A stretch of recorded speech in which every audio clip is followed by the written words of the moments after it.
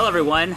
Welcome to another episode of Thunderstruck, our look back at the career of one Jushin Thunder Liger as told by each and every unique standalone guest and the matches that they pick to chronicle the career and like the legend of this great man. And my name is W.H. Park. Of course, I am the host of the Post Perez podcast here at postwrestling.com. And today's unique standalone guest is also a podcaster of some renown. He is the host of the Open the Voice Gate podcast, as well as the Everything Elite podcast, both are which you can find at voicesofwrestling.com. He is also the creator of this wonderful rating system called the Gentleman's Three. He is Iron Mike Spears. Mike, how are you today? I'm doing great, WH. Thanks for having me. Thanks for taking the time out to do this. And before we get into the match that you picked, I want to talk about your history as a wrestling fan in general. I want to talk about like how you got into Japanese wrestling and what does Jushin Liger mean to you. But most importantly, first of all, I have to ask this question. What does the name Iron Mike come from? Is that an homage to either Canada's greatest athlete, Iron Mike Sharp, or the father of the $1 Million Man, Iron Mike DiBiase? So it kind of started as a absolute joke and bit because I was in grad school, and with how What Wrestling aired on over-the-air TV, I would download basically all the old ROH and Lucha Underground shows, and I would watch them as I was doing my laundry. And someone like made a joke about me ironing while doing this. I was like, that's kind of funny. I'm going to go with this and see how long this goes, because I would just tweet about going like, okay, Lucha Underground's on, time for me to get all my laundry done. And it was the former host of Music of the Mat, Chris Maffei, was like, oh, now I'm just going to call you Iron Mike now. And it's kind of taken off from there, to the extent that I have family members who like go, why do you, because they think it's about like Iron Mike Tyson. And I'm like, no, it just was a laundry joke that's kind of taken root. And I just become Iron Mike, and I've just kind of gone with it since. I am incredibly disappointed that it's not about Canada's greatest athlete, Iron Mike Sharp. Sorry to disappoint you there. It's a lot less interesting. It's a lot more lame of an answer than like someone out of boxing or Iron Mike Sharp. Okay, well, it's still a good nickname. And tell us about, before we get into your history as a wrestling fan, tell us about the Gentleman's Three.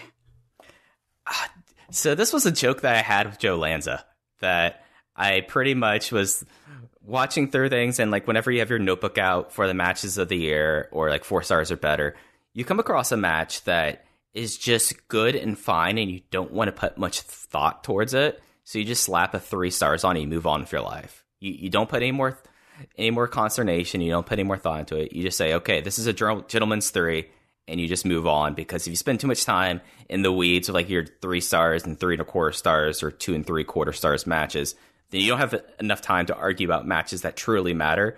The Gentleman's Three is a match that you will forget about probably the next day, but when you look back over your notes, it's like, oh yeah, no, that match is fun, but nothing else. Yes, I first learned about this via Joe Lanza over at the Voices of Wrestling flagship podcast, and I heard it, I was like, wow, that's amazing. And then he talked about that you invented it. I was like, yeah. Mike Spears, a great man. Not only does he do a great Dragon Gate podcast, but he created this amazing rating system. I don't know if it's a system. It's a particular rating that you can drop into, like, it's the Meltzer 5-star rating system, I suppose, right? Yeah, because it's not an average match. It's a match that's pretty good, but it's also like a match that you're not going to care about next week. And when you go back over through the show and you say 3 stars on it, you're like, oh, I'm not going to go back and watch this because I don't have enough time.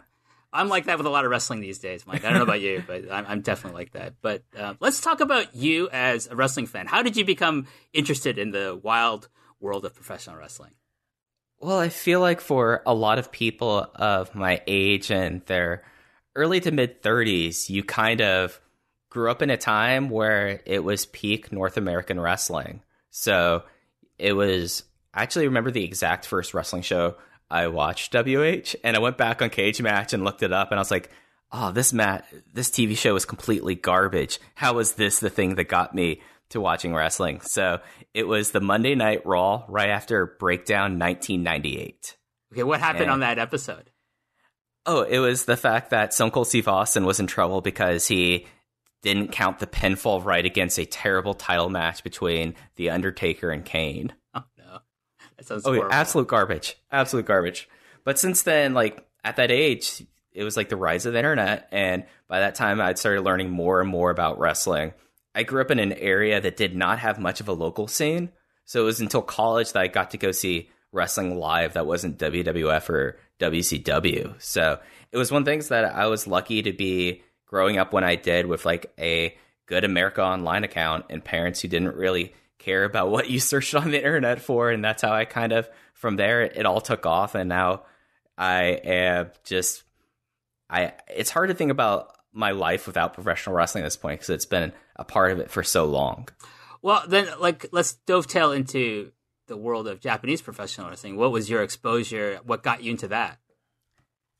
So there were a couple things that kind of were like tipping points into it. The first thing was, did you ever do much e-fetting growing up? Not really. It was just one of those things that I thought was really fascinating, but I just didn't have the patience for it. Like where you start e-fetting, like what is it? EWR, right? Is one of the big ones.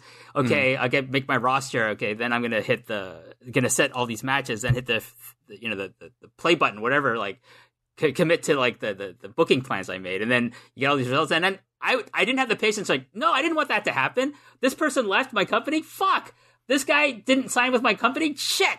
And so I was like, no, I can't do this anymore. It's just going to drive me nuts. So I didn't really get into it. So the thing that got me was I would see all these other shows happening, and maybe I would have heard in passing or read in magazines these Japanese promotions, but then I started seeing these names pop up, and I would try to hire them. And I was like, oh, why aren't they really working with like American wrestling? I was like, oh, okay. It's because they have their own kind of wrestling. It's the same thing with the luchadors in Mexico.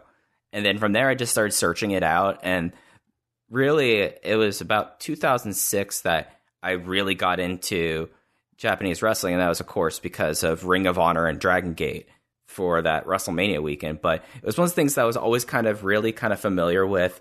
And then at a certain point, especially like being in college and being able to see these things, I was just like, oh, I have an internet connection being on campus. And for the first time, I could order a whole bunch of wrestling DVDs and not have my parents ask me why I ordered these DVDs from a weirdo in Pennsylvania. Let's go for it. And then from there, it just kind of snowballed to the point of, other than All Elite, I don't watch very much North American wrestling whatsoever. It's almost everything is either from Japan or Mexico. Yeah, like I quickly got rid of the weirdo from Pennsylvania when I discovered Jeff Lynch.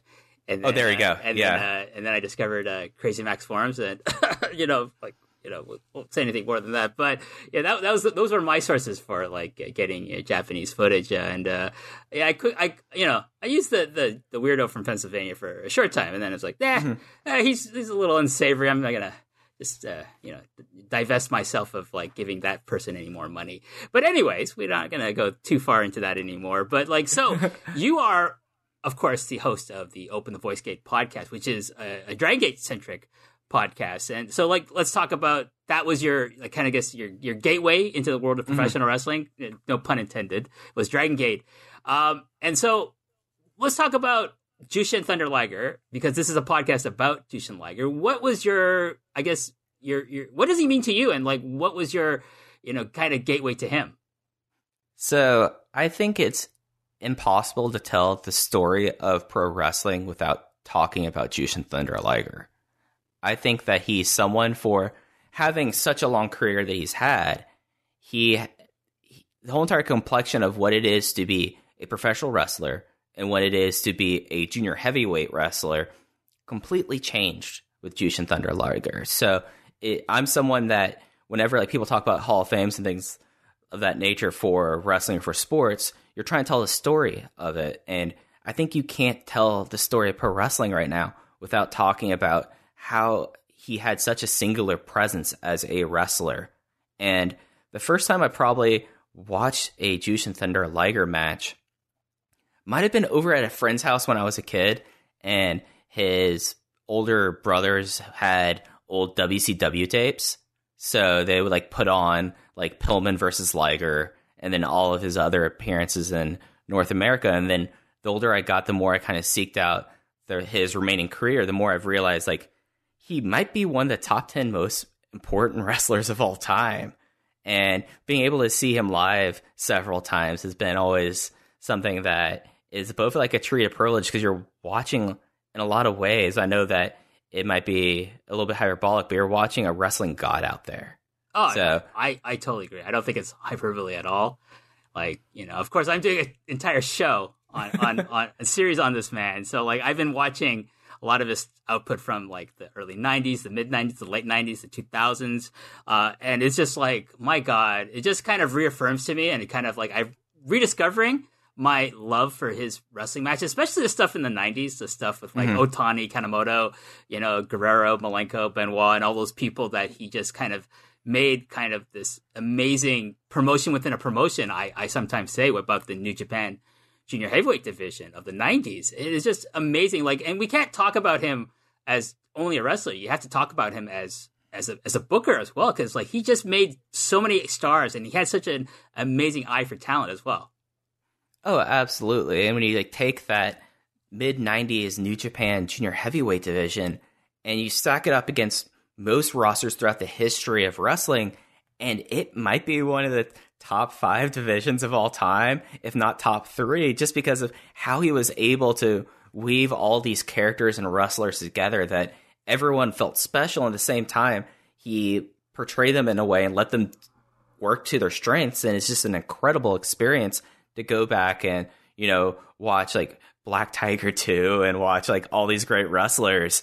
And it's one of those things that, in a lot of ways, you, like, look at this time period and look at these wrestlers, and it would be foolish to say, like, the 2020s, 2030s cannot have potential to do something equally as great. But when I look back at it, I'm like, oh, this might have been, like, the best time for a single wrestling division of all time. And it's just incredible stuff that he was the guy spearheading all of this. For me, like, the only thing that matches it is, like, the heavyweight division of All Japan Pro Wrestling at that time, with, like, the 4 pillars: Misawa, Kawada, Kobashi, Taue, and people like Akiyama, Stan Hansen, and Dr. Death, Steve Williams, and Terry Gordy at the time. Like, that's the only kind of, like, parallel I can draw as, like, as great as the junior heavyweight division of New Japan at the time. And I don't even include, like, the heavyweight division of New Japan, because as good as that was, it wasn't as good as their junior division as far as, like, the quality of matches and as the number of, like, really interesting, like, personalities that existed within that company, within that particular division of that company.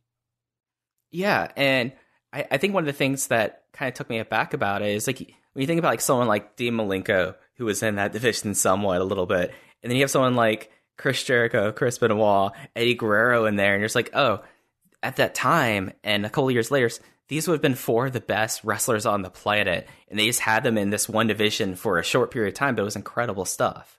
I don't even know, like, how they were able to get that all together, but I look back at it, and it's just insane. Well, let's get to the match you picked. We're going to look at a match from the 2000s, and tell us which match you picked, Mike.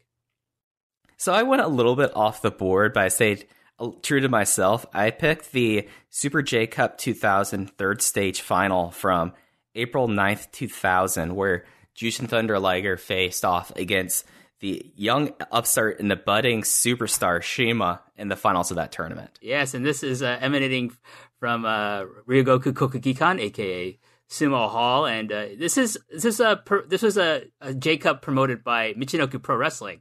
And you would think, like, with CIMA, maybe I originally thought, oh, this is going to be this was promoted by Toryumon, but it wasn't. It was promoted by M Pro.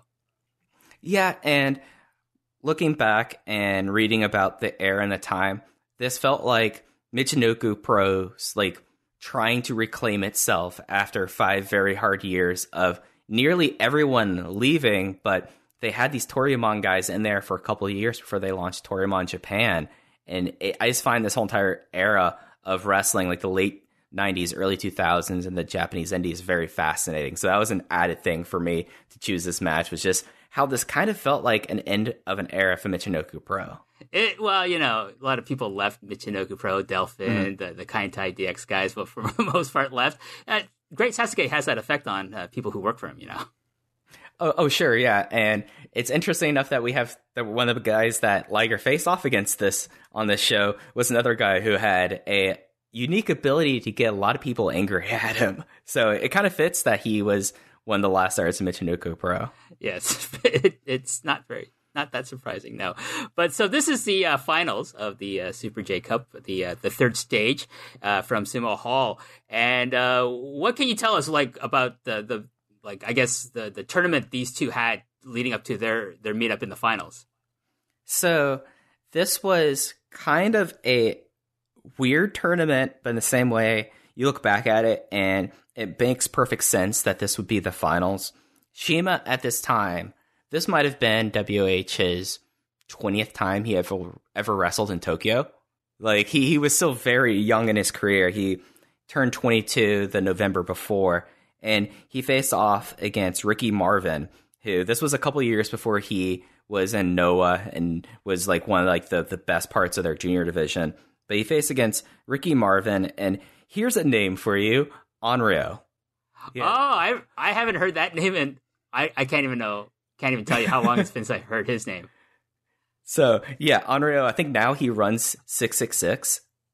I believe so. Like, I'm not into the sleazy Japanese indies, my friend, but, I'm sure mutual, someone like Brother Mort would be able to tell us all about 666.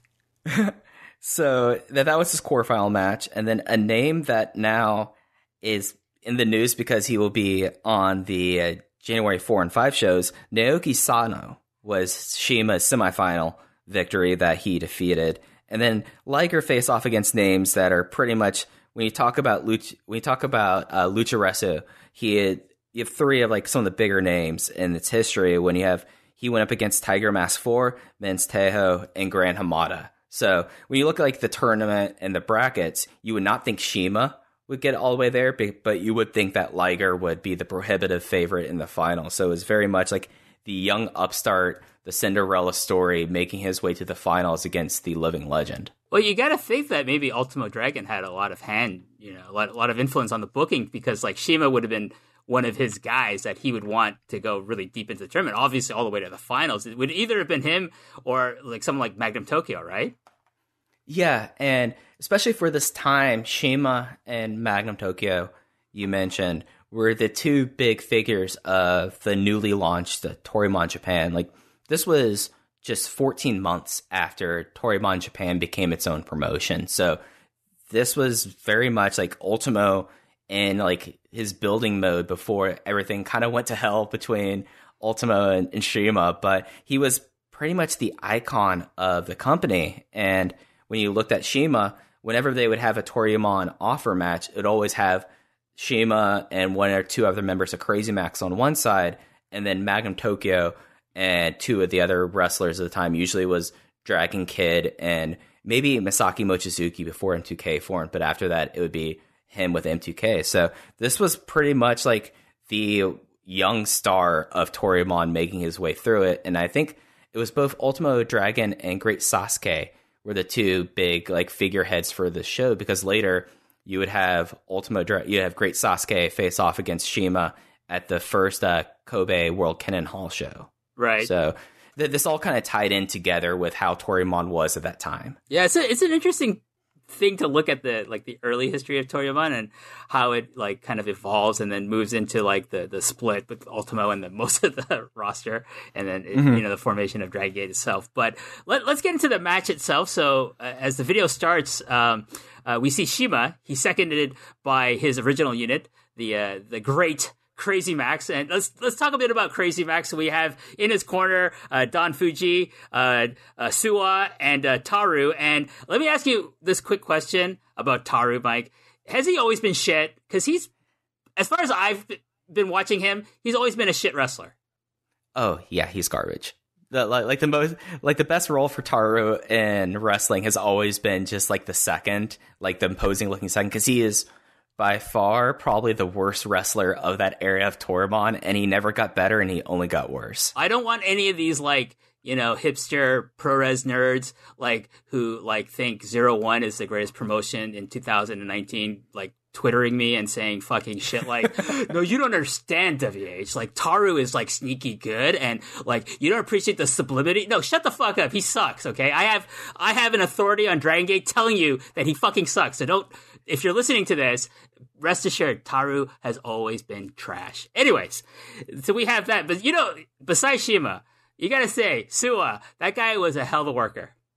Suwa is out of like nearly anyone of that era, he's the one that I wish his career didn't go down the way it did, because he was just a unique force and presence in the ring. Because this thing used to go that Suwa was the crazy and crazy Max, and he was ungodly at times, and he was someone who was in this tournament as well. So the Sasuke and Ultimo knew that these two guys were guys they wanted to feature, because they made sure that they were involved in this tournament, and he was just incredible. And for as much as I love Don Fuji, he was the second best, or maybe it's sometimes the best individual wrestler out of this unit.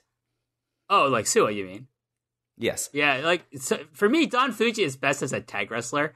Like his team with Mochizuki, I kind of liken that in a lot of ways to like the team of Kawada and Taue, with Fuji being the Taue figure and Mochizuki is like the Kawada of their tandem. Like that's one of my favorite Dragon Gate tag teams of all time.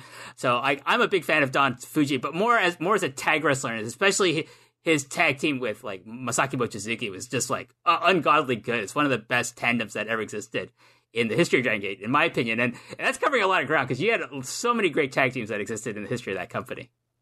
Yeah, and they were... The Veterans team was just someone that you knew that whatever bullshit that can be going on the show, when they were Twin Gate champions, you'd be like, oh no, we're going to get a Mochi Fuji tag, and this is going to rule. And the two of them just complement each other so well. So I'm totally with you. He was a lot better of a tag wrestler, and it's a weird thing, like for new fans going back and seeing that Don Fuji held the Open the Dream Gate title and actually faced off against Jushin Liger, weirdly enough. So, yeah, no, he was one of my favorite tag workers, but he's also someone that whenever I see on cards, I get a little happy. Like Don Fuji, because I know he's just a cranky old man, and he's going to beat up people. I know what I'm going to get each time I see Don Fuji in 2019, and I appreciate that. There's a comfort in knowing what you're going to get with a certain performer, definitely. So we then see Jushin Liger, and he is in... I gotta say, Mike, it's my favorite version of Jushin Liger, just aesthetically. The black Liger costume. This thing is gorgeous. Yeah, and it really kind of fit in like his character that he would portray in this match that he was wearing. He was a man in all black. His hair was still his natural hair, and he just looked like this, like the living wrestling god that he is, just out there against like this young punk ass who was going to face him, and he just looked like a badass, and I loved it so much. When I went back and watched this, I was like, oh wait, he was wearing all black for this. This rules, yes. Yes, it's such a great costume. It's kind of thing, like I love, of course, the classic red and white costume, and he would dabble in wearing like all white costumes and like, blue costumes and things like that. But for me, it's like it's either the red or the white costume, or it's this black costume. It's just so amazing. Like when I was getting tapes of this time of New Japan, and I'd see him show up in other promotions like Dragon Gate and Toryumon, I was like, yes, Black Liger, gotta get that tape, because he's got it. I'm gonna see that costume. It's like it was so good that it would get me to like order like a $15 DVD just because I wanted to see him wrestle in that costume, Mike. And it always kind of felt like that he took on a different character when he was the Man in Black too. And I feel like this match was a great example of that as well, because he just looked like a wrestling shadow. He looked like just like one of the most badass people alive, and of course he is. So seeing him on one side of the screen, and then CIMA in his classic black and white Crazy Max gear, and just you knew what you were going to get when you turned on the tape and you saw these two guys in the ring here. Definitely. So we start the match up. There's a very loud crowd here in Sumo Hall. There's a big CIMA call right off the start. We start off with the extended stare-off between these two guys. Then we get into a collar and elbow lockup.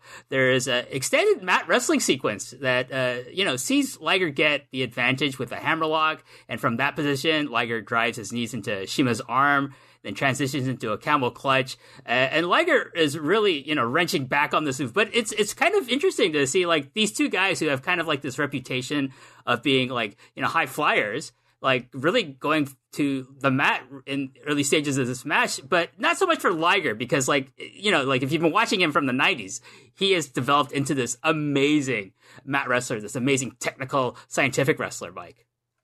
Yeah, no, Liger's ground game, I think, is like the sneaky, great part of his wrestling. And I loved how much he was just playing like the cranky veteran, the maestro, to CIMA, and CIMA being willing to go hold for hold. Something that you would never see CIMA do in 2019 is wanting to do a whole bunch of ground grappling. But this was a lot of fun. And, it's great to see cranky Liger, even in 2000, just give it to a young Punk, especially with the camel clutch. That was like one of the more brutal looking camel clutch that you'll see outside of a Young Lion match. Oh, definitely. From here, Liger attacks CIMA's back some more with forearm strikes to his back.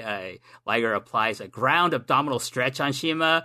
CIMA is able to transition out of it into a variation of the Romero Special, one of Liger's signature moves, and into his own camel clutch on Liger. So he's trying to show, hey, I can keep up with this guy, this legend. I'm the young upstart, but hey, you pay attention to me as well.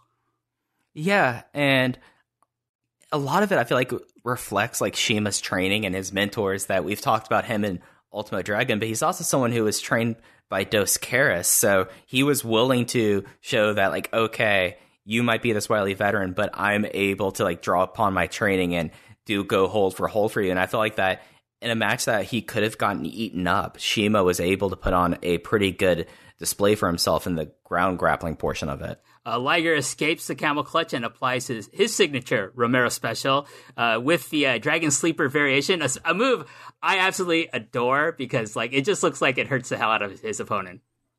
Yeah, he looked like a real asshole doing it, and I loved it. It was incredible stuff. Liger moves into what looks like a kind of rear naked choke on CIMA. Liger lets go of that move, and it just stomps away on CIMA's back some more. So he's really I don't know. How would you say his strategy is in this match? Just being a dick to CIMA, basically, right? Yeah, I mean, he was being an utter asshole to him, just stomping on his back, treating him he's the asshole protege of Ultimo that he was. And you look at how CIMA got into the finals. He had a really tough match against Naoki Sano just half hour before that, and he was able to take this wrestler who had not gone this far into a show, wrestling 3 matches on show, and just throw him into the deep end and capitalize on it. Well, speaking of the deep end, Liger hits CIMA with this Paul Orndorff pile driver that looked absolutely brutal. Just gross. Just it was one of the more brutal pile drivers that I've seen that was not on through a weapon or through a table, because it was just it was almost like a shoot pile driver. It was incredible stuff. He then goes for a sleeper hold on CIMA, which, he doesn't really, win the match with this, obviously. CIMA shoots Liger into the ropes, and Liger hits CIMA with a huge shoulder block. He follows up with chops. CIMA is able to catch Liger with a head scissors and drives him into the turnbuckles. I guess one of his early signature moves. I don't really see him do it that often now. Yeah, CIMA is someone who now his offense is completely different. And, he was someone that for the time period, he was quite the flyer and quite the the head scissors maven, and before his knees gave out. It was a really cool thing to see him do a move that now has become so commonplace. CIMA was doing this 20 years ago where you wouldn't see someone doing head scissors into the turnbuckle. It was just kind of a fun reminder of the kind of wrestler that CIMA was and he's evolved into. Yeah, he catches Liger with a super kick, follows up with a basement drop kick that sends Liger to the floor. CIMA follows up with one of my favorite moves of his early career, the kind of as a twisting plancha dive. So he catapults himself over the top rope and he starts twisting in midair and just hits his opponent who's on the floor. This is a beautiful move, Mike. Yeah, and it's one of those things that I don't think CIMA, for wrestlers or people who are just watching CIMA now, I don't think they realize how innovative of a flyer he was, doing this corkscrew tornillo dive, where the amount of body control and weight control that CIMA had and showed in this was incredible stuff. The basement drop kick into it. It's one of those things I don't think people realize how fast of a wrestler CIMA used to be and what all he would just flow into. Because that was the one thing, is that he would flow his moves one into another. You went thrust kick, basement drop kick, tornillo, the palm strike, the iconoclasm, mad splash.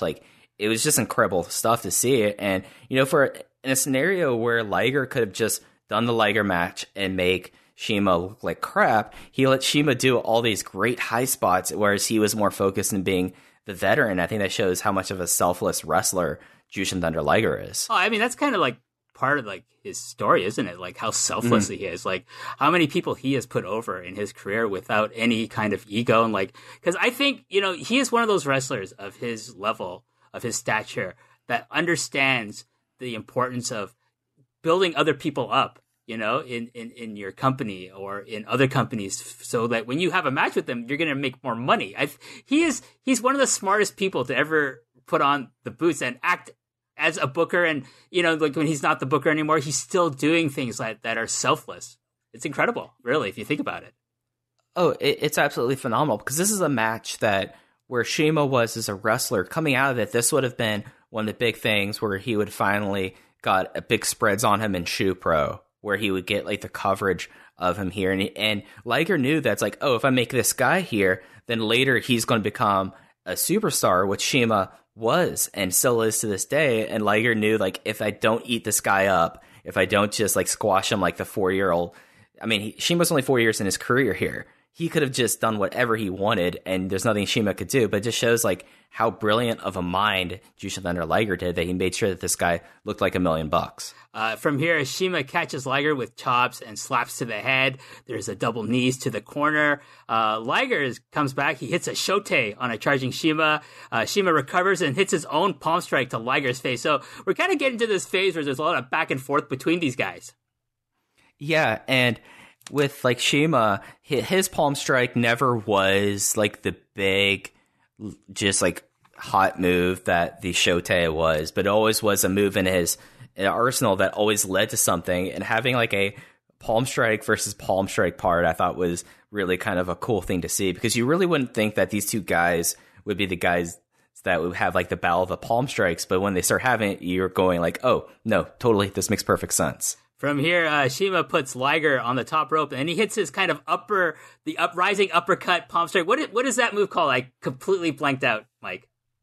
That one in that scenario is called the Venus. The Venus, and then he goes from there to the Iconoclasm Slam, and then same sequence. He does the same sequence, except this time CIMA crosses the arms on the Iconoclasm, and everyone knows, Mike, I know, everyone knows that crossing the arms makes the move 1,000 times more effective.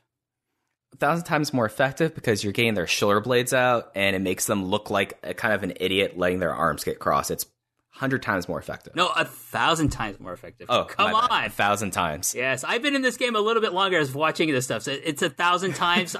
I'll forgive the mistake just this one time, Mike. But from here, we see CIMA going for his signature mat splash, but it's blocked by Liger getting his legs up and hitting CIMA.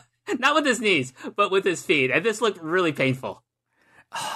It just was a brutal looking move. And it was another example of Liger just being like the veteran asshole in this match, that he could have just like done it with his knees, but nope, he's going to have his feet into CIMA's gut and face. Yep. From here, Liger continues being an asshole. He stomps a mud hole into CIMA in the corner. He's just assaulting this poor young man. He's like essentially mugging him in this match, Mike.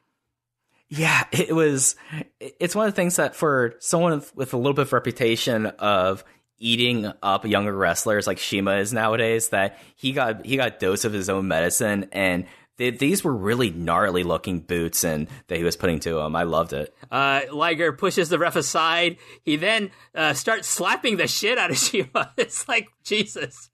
What did he do? What did CIMA do? Did he stiff him on like lunch or something earlier in the day? I don't know. And I think it was this point that CIMA started bleeding from his mouth. I don't know if it was here or before, but he started getting a pretty like bad, like it wasn't like a straight up cut, but his mouth started to swell up and he started bleeding. So you have to pay for your veterans lunch. You have to make sure that they have whatever drinks they need in the back. And CIMA learned his lesson by not obeying the hidden rules of wrestling here. He didn't get Liger the proper onigiri from the convenience store. He got him the tuna mayo instead of the seaweed. It's a big mistake. Don't do that. Anyways, from this assault, Mike, Liger hits the Liger bomb on CIMA, but guess what? CIMA kicks out at fucking 1. Incredible. He just, because that's where the match would have ended. Normally, right? It would have been Liger bomb, and that would have done it. But CIMA just is enough of a little prick to say, I'm not going to go down to that. Okay, Liger then hits the brainbuster. 1, 2, he kicks out. Jesus. Liger's throwing everything at this dude. Yeah, and for CIMA, this was kind of the match, other than like when he faced off a little bit against Sasuke and Taka Michinoku, that he just was like, I am not letting this old asshole put me down like the rookie I am. And I thought that this was something that for a sumo hall crowd that was really loud to start and kept on building, the crowd really got into like the kick out at 1, the kick out at 2 from the brainbuster. It was really kind of cool stuff seeing the sumo hall crowd get behind CIMA here. Oh yeah, I think it's obvious this is really deliberate on Liger's part to like get CIMA over.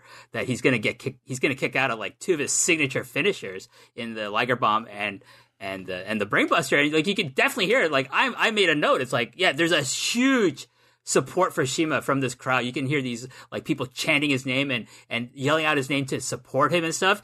Just absolutely brilliant on Liger's part. The guy who knows how to get people over. I've seen him do it with like Otani. I've seen him do it with like Great Sasuke. I've seen him do it with like El Samurai. And now he's doing it here for CIMA, Mike.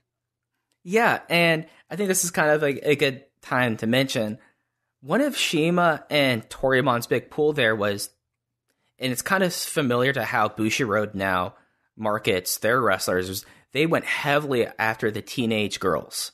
And you could always tell that you had a CIMA crowd in there because the chants would be a little bit more higher pitched. It would be a lot more fervent. You get a lot more just random calls for CIMA. And it was just great idea from Liger going like, oh, his younger teenage fans, I'm going to make sure that they have absolute doubt that their teen bop hero is going down here. And it's just another thing that Liger knowing what to do at the right time. Yeah, what a genius. Absolute fucking genius, this man. CIMA blocks another Shote attempt from Liger. He ducks another one following that. And then it's on, Mike, between these two at this point in the match, right? Yeah, this is where the match kicked into its final gear, especially like kicking out after the first brain buster and the two of them basically just hauling off. And especially for CIMA, this was a big moment where it wasn't just him trying to survive in the first half of the match. This is like CIMA going like, okay, you can kind of see the gears moving in his head and thinking, all right, I duck this and I think I can beat this guy. I think I can take care of this guy because he hasn't had the Mad Splash hit yet. I still have that card in my pocket. And I know that as long as I don't get another Shote and I don't get brainbustered again, I can stay in this thing. So then we see this kind of weird, I have in my notes, a weird kind of Dragon Sleeper Russian leg sweep combo. Yeah, and maybe it is me watching this match nearly 20 years later, but when I watched this, I was like, okay, is he going to go for the perfect driver? Or is this like a setup for this? Because CIMA's known now for having just the most ridiculous, like over, like exorbitant moveset, and he even has that mind here where he takes a Dragon Sleeper and then he just sweeps his legs out and does a somewhat Russian leg sweep or a reverse DT out of it. It was crazy stuff. It was really interesting to watch, and I'm just like, I don't think I've ever seen that move done since. If it exists like in other matches, I can't remember it, but I made a note of it. I was just like really impressed with it. From here, CIMA goes to the top and he hits his signature Mad Splash for a 1, a 2. Holy shit, Liger kicks out, Mike. Yeah, this was kind of the thing where if you watch this and totally unspoiled, you'd be like, okay, this is it. The young guy beats the veteran, because at this time Liger had already won a Super J Cup in 95. So you're like, okay, this is it. Now this is going to be like the passing of the torch here. Nope, not yet. There's still more to this match. Well, one of the other notes I made is like, so from this Mad Splash that only gets a 2 count, it does look like CIMA rolls off of him before the 3 count. Like, and it just kind of perplexed me. Like, the idea was, I suppose, that Liger is supposed to kick out, but it doesn't look like he kicks out necessarily. But it looks like CIMA just decides, oh, this is not the finish. I got to get off of him. Yeah, I think this might be him deferring to the veteran and making sure that no matter what, that this would be a 2 count. I feel like that was what happened here. Yeah, if that's the case, it looked a little bit sloppy, but I'm not going to deduct any points for the effort, though. CIMA hits Liger in the breadbasket with a drop kick and follows up with some hard slaps, but Liger hits a Shote as CIMA comes off the ropes. That Liger then hits a series of devastating brainbusters for the 1, 2, and 3. And so Liger defeats CIMA in 12 minutes and 28 seconds. And final thoughts in this match. I really liked it. Yeah, for CIMA, who I think his career will go down, that he was much better as a tag wrestler. I felt like that at this time of his career, I thought this was a blast of a match, and I feel like that this told a really great story between the two of them. And, I say that the match time, 12 minutes, 28 seconds, it both doesn't feel as short as that time, and it doesn't feel overly long as well, which I would consider like a hallmark of a veteran, like, great worker like Liger, who's just able to pace things perfectly and lay out a match that, you think, wow, I watched something kind of epic, but when you think of epic matches, you think that they're long, but then, wow, wait, it was under 15 minutes? Holy shit. And on top of that, I don't know what you would take out of this match. I don't know what you should add into this match. For like a 12-minute match, this took you through all the beats it needed to, and I feel like it told a incredible story there. So I don't even know, WH, what I would add into it to make this match even longer. I feel like that 12 minutes is the perfect time for it. Oh, I totally agree with you. I have this idea that, you can add another 5 minutes to a certain match, or take away 5 minutes from another match, or 10 minutes from another match. But those matches that you don't feel like, oh wait, it's over, but you don't feel like you're cheated out of something, or if a match goes really long, but you don't feel it went really long because you were just along for the whole ride, that's a perfect match. Mm-hmm. I feel like that's how this match was. I wouldn't say it's near. I'd say it's near perfect. I wouldn't say it's completely perfect for my taste, but I enjoyed the hell out of it. I'm really happy you picked it. I think it's an excellent example of this aspect of Liger that you and I were talking about earlier, like his selflessness, like how unselfish he is, how much he understands the business, and how much he looks at the next generation that came after him and thought, I got to make these people stars. Absolutely. And if you look at the path of CIMA and of Toryumon into Dragon Gate after that, Liger was completely right. This was kind of a match that, in a wrestling scene that we talked a little bit about how Michinoku Pro was, it wasn't on death's door and it still exists today, but this was one of the last major times that it was relevant. This was a big moment to choose, okay, we have the 90s were all about Ultimo Dragon, they were all about Liger, of course, they're about Great Sasuke, and all these great juniors in the New Japan division, the New Japan Junior Heavyweight division. This showed that maybe it's not the same thing, and it of course isn't, but Toryumon in a lot of ways became like the heirs of both the New Japan division of that time and Michinoku Pro, so it made perfect sense, like historically looking back at it. Liger was absolutely right, and this was CIMA's like first big move towards the national stage outside of Toryumon and Michinoku Pro. Liger made this guy look like amazing, and ever since then, it just proved how right Liger was. Of course, CIMA would go on to become like a legendary figure in both Toryumon Japan, and then, of course, later as one of the founders of Dragon Gate, and his original unit was Crazy Max. But I got to tell you, Mike, besides Crazy Max, probably my favorite unit that CIMA was ever in was the original incarnation of Blood Generation.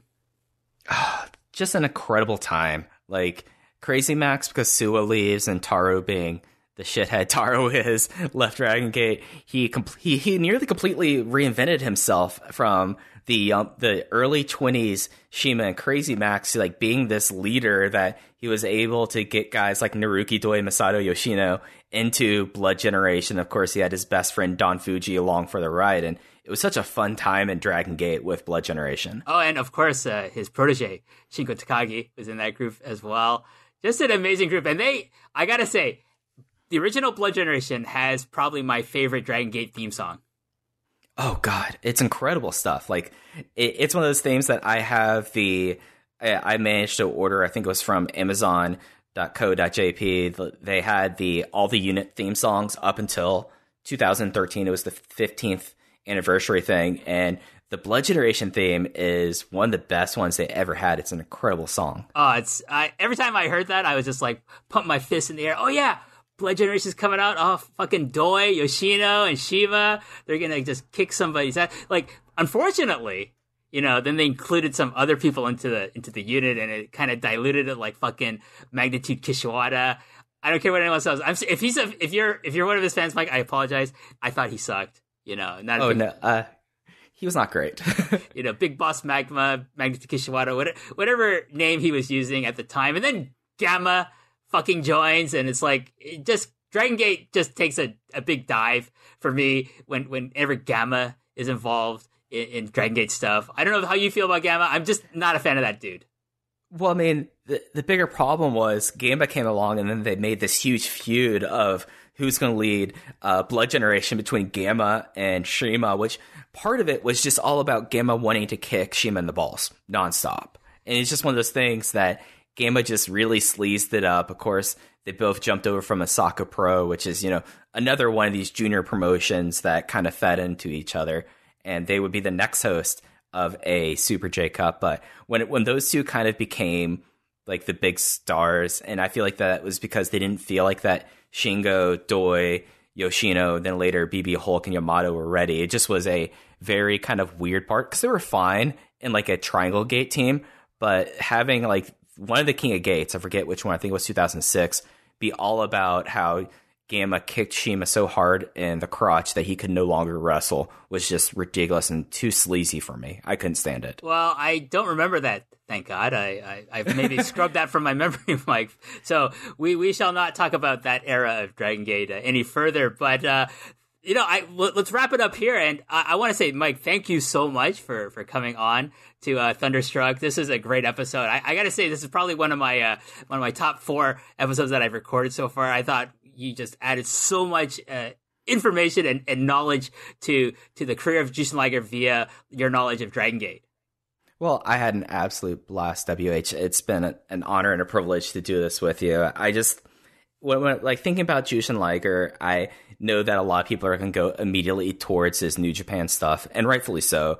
But I thought it was important for us to talk about how he touched other parts of the pro wrestling community. Oh, definitely. So for those listeners who want to find out more about Iron Mike Spears, where can people find you? So I'm on Twitter at FujiHeya. That is with 2 I's, like Don Fuji. I host and co-host 2 podcasts for Voices of Wrestling. The first one is Open the Voice Gate, which is a monthly look into Dragon Gate and the Dragon system. That is me alongside Case Lowe. And then as well, the other side of the Dragon system that incidentally is with All Elite. I co-host a weekly podcast called Everything Elite there. If you follow me on Twitter, I have links to all this. And we just launched a Everything Elite Patreon where we get to just kind of explore other topics in wrestling that we find interesting. And one of the topics I've been doing is looking at CIMA after Dragon Gate, looking at OWE and Strong Hearts. And that's been one of my favorite things to do. So if you go to my Twitter, I have links to all this. And then again, that's at FujiHeya. Thank you so much, WH. I had such a blast doing this with you. Oh yeah, definitely follow Mike on Twitter. I do. It's if I want to know something about Dragon Gate, I will definitely just go to Mike's Twitter handle. It's like, okay, what did he say? What happened to this unit here? I'm sure Mike knows, or I'll listen to Open the Voice Gate, a great podcast. So those of you who are Dragon Gate fans, but you don't necessarily know what podcast to listen to, definitely listen to Open the Voice Gate over at voicesofwrestling.com. Mike and Case Lowe have like the all the information that you need, especially with the demise of iHeartDG, since that went away. Like, I gotta say, you and Case are like the premier resources for English speaking Dragon Gate fans in the world. Thank you so much. That is too kind. The thing that gets me is Case is 20 or 21, and he's already this good of a source and like writer. And I'm just thinking, oh God, in 3 or 4 years, Case Lowe's gonna get all of us out of all of our podcasts, all our reviews, because Case, as a resource and as a writer and as a podcaster, is one of my favorite people to record with. But I had an absolute blast recording with you, WH. This was so much fun. Thank you, Mike. I hope we can do something in the future, like this idea I have that I'm not going to talk about now. I'll tell you about it off air, but I got an idea for something to do for Post Wrestling in 2020 that maybe you can come on to that as well. But we'll save that for the future. So. For all the listeners, thank you for tuning in, and I appreciate the wonderful feedback I've been getting for Thunderstruck. And until the next episode, I will say to everyone, goodbye.